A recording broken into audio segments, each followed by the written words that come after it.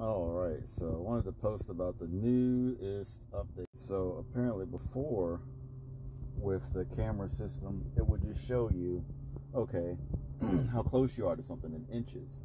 But now what it does, it actually will show you the actual outline of what you're looking at.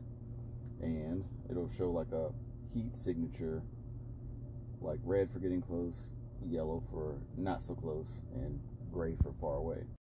But I guess now with the new update, it's able to map out the cars in front of you and like the actual shapes. So if I come up to this car, it should show me, okay, it recognizes that as some sort of car and the shape and everything.